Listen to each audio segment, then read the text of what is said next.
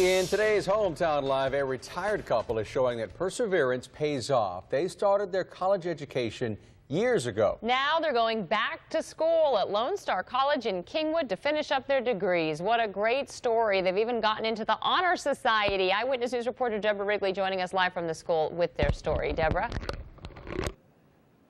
Not really the Honor Society, but better than that is it's Phi Theta Kappa.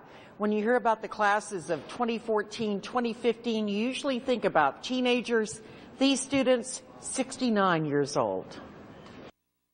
To understand where Harold and Frances Gates are now, you need to understand where they've been. 51 years of marriage that began in 1960, both students at Sam Houston High School. On the night of their senior prom, Frances got an engagement ring. So, of course, I said yes, and it's been ever since.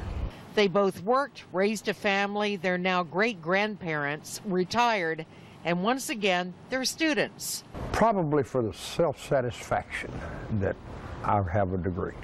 On the advice of their daughter, they enrolled at Lone Star College and have been learning ever since. The couple has a 4.0 GPA, and they proudly wear their Phi Theta Kappa pins.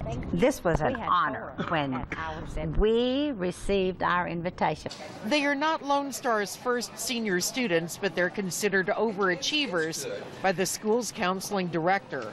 But once they got into their classes and found out they were capable of doing this and far more, they said, you know what, sky's the limit, let's do it.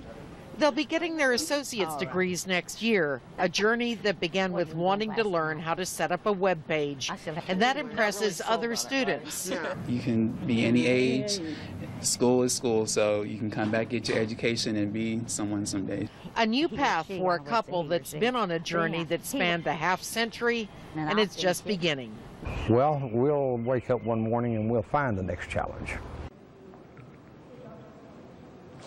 And the next challenge might be getting that bachelor's degree on top of their associate degree.